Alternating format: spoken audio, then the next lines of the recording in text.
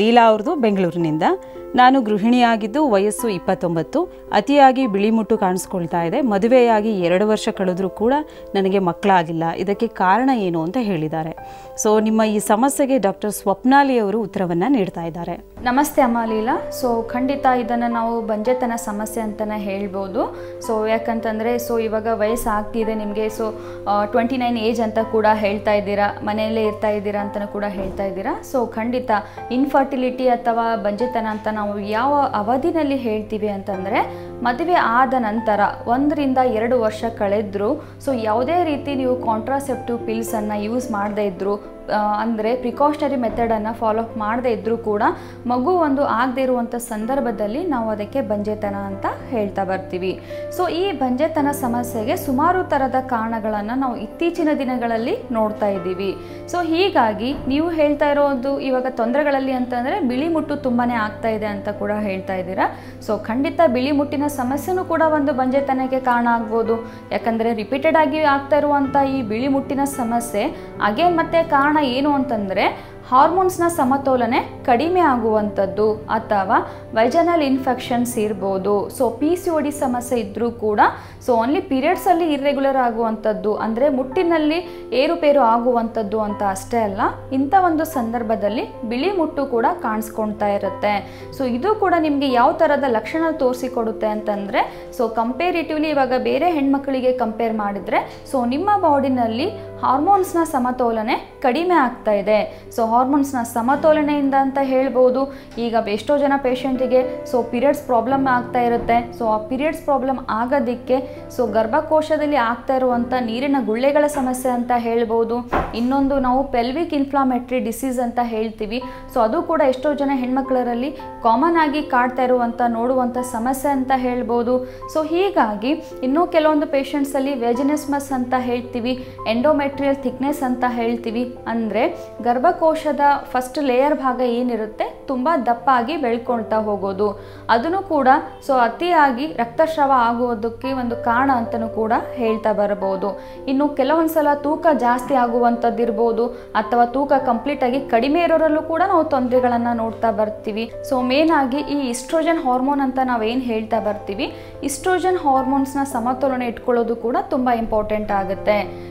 ತುಂಬ ಜಾಸ್ತಿ ದಪ್ಪ ಇರೋರಲ್ಲಿ ಈಸ್ಟ್ರೋಜನ್ ಹಾರ್ಮೋನ್ಸ್ನ ಲೆವೆಲ್ಸ್ ಅತಿಯಾಗಿ ಸೀಕ್ರೆಷನ್ ಆಗ್ತಾ ಇರೋದ್ರಿಂದನೂ ಕೂಡ ಬಂಜೆತನಕ್ಕೆ ಕಾರಣ ಆಗುತ್ತೆ. ಅಥವಾ ಅಂಡರ್ ವೇಟ್ ಅಂತ ಹೇಳ್ತೀವಿ, ತುಂಬ ವೇಟ್ ಕಡಿಮೆ ಇರೋರಲ್ಲಿ, ತುಂಬ ಥಿನ್ ಆಗಿರೋರಲ್ಲೂ ಕೂಡ ಈಸ್ಟ್ರೋಜನ್ ಹಾರ್ಮೋನ್ಸ್ನ ಲೆವೆಲ್ಸ್ ಕೂಡ ಕಡಿಮೆ ಇರುತ್ತೆ. ಅಂಥವರಲ್ಲೂ ಕೂಡ ಬಂಜೆತನಕ್ಕೆ ಸಮಸ್ಯೆ ಆಗ್ಬೋದು.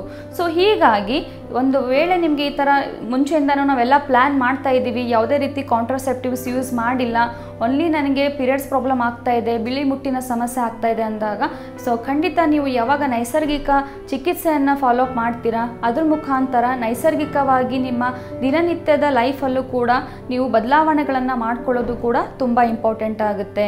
ಈಗ ಬಿಳಿ ಮುಟ್ಟು ಸ್ಟಾಪ್ ಆಗಲಿ ಅಥವಾ ನನಗೆ ಪೀರಿಯಡ್ಸ್ನ ತೊಂದರೆ ಇದೆ ಅಂತ, ಪೀರಿಯಡ್ಸ್ನ ಪ್ರಾಬ್ಲಮ್ ರೆಗ್ಯುಲರ್ ಆಗಲಿ ಅಂತ ಯಾವುದೇ ರೀತಿ ನೀವು ಸಪ್ಲಿಮೆಂಟ್ರೀಸನ್ನು ಯೂಸ್ ಮಾಡೋದ್ರಿಂದ ನಿಮಗೆ ಖಂಡಿತ ಚೇಂಜಸ್ ಅನ್ನೋದು ಕಾಣಿಸ್ಕೊಳ್ಳೋದಿಲ್ಲ ಅಮ್ಮ.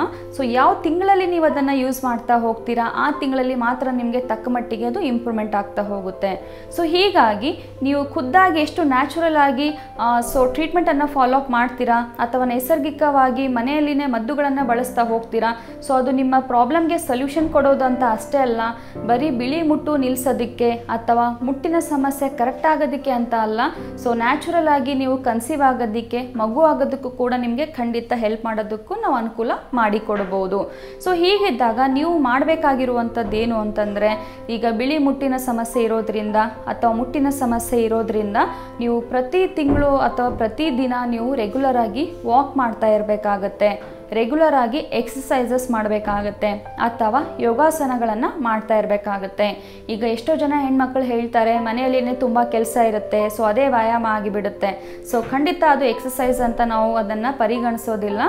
ನ್ಯಾಚುರಲ್ ಆಗಿ ಎಕ್ಸಸೈಸಸ್ ಅಥವಾ ವಾಕು ನಿಮಗೋಸ್ಕರ ನೀವು ಪರ್ಟಿಕ್ಯುಲರ್ ಆಗಿ ಅದನ್ನು ಫಾಲೋ ಅಪ್ ಮಾಡ್ತಾ ಇರಬೇಕಾಗತ್ತೆ. ಒಂದು 30 ರಿಂದ 45 ನಿಮಿಷ ತನಕ ಕಂಟಿನ್ಯೂಸ್ ಆಗಿ ಬೆವರು ಬರೋ ತನಕ ನೀವು ವಾಕಿಂಗ್ ಮಾಡ್ತಾ ಹೋದರೆ ಹಾರ್ಮೋನ್ಸ್ನ ಸಮತೋಲನೆಗೆ ಹೆಲ್ಪ್ ಆಗ್ತಾ ಆಗ್ತಾ ಹೋಗುತ್ತೆ. ಇನ್ನು ಎಕ್ಸಸೈಸ್, ವಾಕಿಂಗ್ ಮಾಡೋದ್ರ ಮುಖಾಂತರ, ಎಕ್ಸಸೈಸ್ ಅಥವಾ ಯೋಗಾಸನ ಮಾಡೋದ್ರ ಮುಖಾಂತರನೂ ಹಾರ್ಮೋನ್ಸ್ನ ಸಮತೋಲನ ಇಟ್ಕೊಳ್ಳೋದಕ್ಕೆ ತುಂಬಾ ಹೆಲ್ಪ್ ಆಗ್ತಾ ಹೋಗುತ್ತೆ. ಆ್ಯಂಡ್ ಕಂಪ್ಲೀಟಾಗಿ ಔಟ್ಸೈಡ್ ಫುಡ್ ಇರ್ಬೋದು, ಜಂಕ್ಸ್ ಫುಡ್ ಇರ್ಬೋದು, ಹೆವಿ ಮೀಲ್ಸ್ ಇರ್ಬೋದು, ಮತ್ತು ಆಯಿಲಿ ಕಂಟೆಂಟ್ ಇರುವಂಥ ಪದಾರ್ಥಗಳನ್ನು ಸ್ಟ್ರಿಕ್ಟ್ಲಿ ಅವಾಯ್ಡ್ ಮಾಡ್ತಾ ಬನ್ನಿ. ಆ್ಯಂಡ್ ಎಲ್ಲ ಥರದ ಪೌಷ್ಟಿಕಾಹಾರಗಳನ್ನು ಚೆನ್ನಾಗಿ ತೊಗೊಳ್ತಾ ಬನ್ನಿ. ಆ್ಯಂಡ್ ಪಪ್ಪಾಯ ಹಣ್ಣು ಒಂದು ಸ್ಟ್ರಿಕ್ಟ್ಲಿ ಅವಾಯ್ಡ್ ಮಾಡ್ತಾ ಬರ್ಬೋದು. ಆ್ಯಂಡ್ ನೀರು ನೀವು ಪ್ರತಿ ದಿವಸ ಒಂದು 2 ರಿಂದ 3 ಲೀಟ್ರ್ ಪ್ರತಿ ದಿವಸ ನೀರನ್ನು ಚೆನ್ನಾಗಿ ಕುಡಿಯೋದ್ರ ಮುಖಾಂತರನೂ ಬಿಳಿ ಮುಟ್ಟಿನ ಸಮಸ್ಯೆ ಅಥವಾ ಮುಟ್ಟಿನ ಸಮಸ್ಯೆ ನಿವಾರಣೆಗೂ ಕೂಡ ಖಂಡಿತ ನಿಮಗೆ ಹೆಲ್ಪ್ ಮಾಡಬಹುದು. ಆಯುಷ್ ಟಿವಿ ಯೂಟ್ಯೂಬ್ ಪೇಜನ್ನು ಶೇರ್ ಮಾಡಿ, ಸಬ್ಸ್ಕ್ರೈಬ್ ಮಾಡಿ.